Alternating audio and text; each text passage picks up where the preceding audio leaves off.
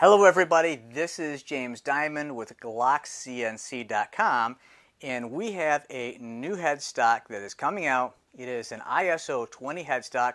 It takes this super precision tooling, which compared to its level of precision, you can buy them very inexpensively. And this headstock is capable of doing really fast tool changes just using a cordless impact. So let's talk about some of the features of the new headstock that we have coming out. The first thing I want to point out to you that's really unique about this is what's called a snub nose, or what we call a snub nose spindle arbor. In other words, I'm going to focus right in here. You can see that? That's where the spindle ends. So that means that this tooling taper fits up into the bearing. And that's really where you want your tooling to be, is in the inside race of the bearing. That's where you want the pressure, and that's where you want the load to be. We designed it specifically for that, and this is a much heavier duty body than you're going to get on, let's say, a Taig or a Sherline or your typical router, which is just going to be a router body. This is a beautiful piece, by the way, for your Taig, your Sherline, or your router. So just imagine having a nice robust headstock like this, so you can cut whatever you want from woods to metals and anything you want, and these are also great for high speed.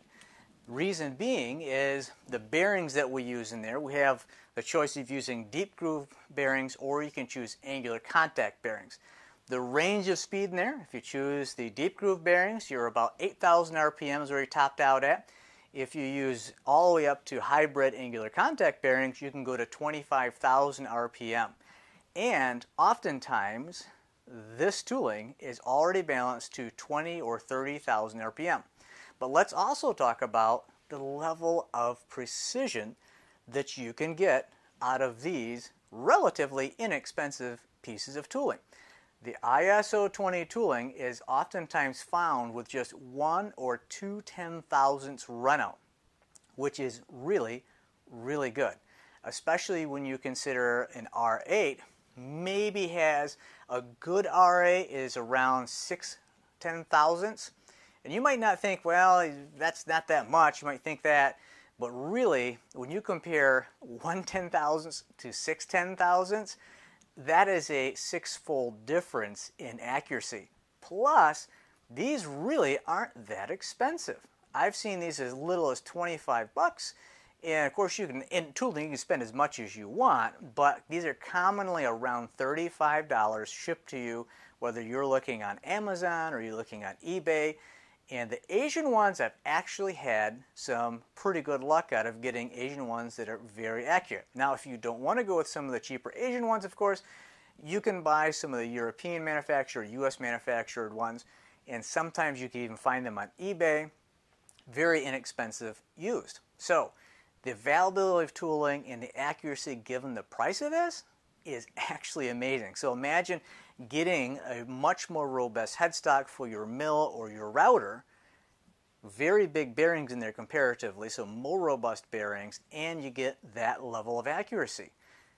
Everybody knows that if you can handle the dampening better through vibration into your headstock and bearings, and you can get really good runout, you're going to get a much better product.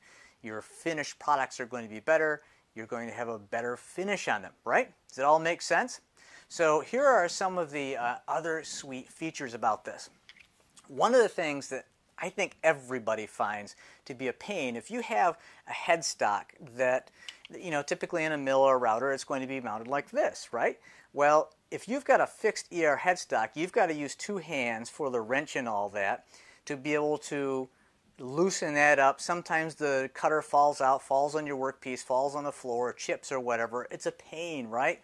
Well, one of the nice things is when you have tooling like this, you can just plop this right in and out of there and you're done. And it's very fast, because the only thing that you really need to do that is you want to grab for yourself a 1/4 inch impact, cordless impact, and then a socket adapter, and you can just, on this side, just zip this thing right in and out. These are already threaded on the inside, so tool changes happen in, I don't know, 5 seconds. It's very, very quick. and it's so much easier than using just a fixed collet system, whether it's an R8 or an ER. And now some of you might be wondering though, well, okay, what about if I use the Tormach tooling system, the TTS? Well, I am a fan of the Tormach tooling system, and we are a dealer for the Tormach tooling system. The disadvantage of that is that it adds an extra piece. Now, let me show you exactly what I'm talking about. If you're looking at, and maybe some of you have heard me talk about this, this is the collet that goes in the spindle arbor, and this is some Tormach tooling right here. And actually, if you look at this one, it's actually chipped. So that's what happens when stuff drops out of a collet by accident. At any rate, anything that you introduce in between the bearing and this cutter is going to introduce some runout or error. So now what you have is you have the spindle arbor, which is going to have a certain amount of runout, might not be much, but now you're adding a collet to it, which is going to add some error, and then you're going to add the Tormach tooling, which is going to add more error. So what happens is you stack error on top of error on top of error.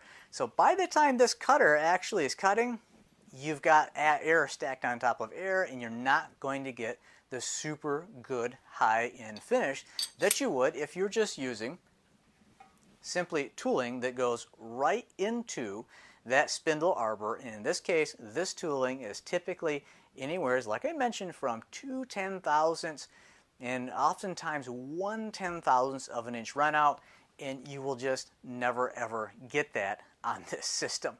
So you might also be wondering, well, okay, you guys just came out with a BT30 spindle, and that's true, we did. So why did we also do the ISO-20?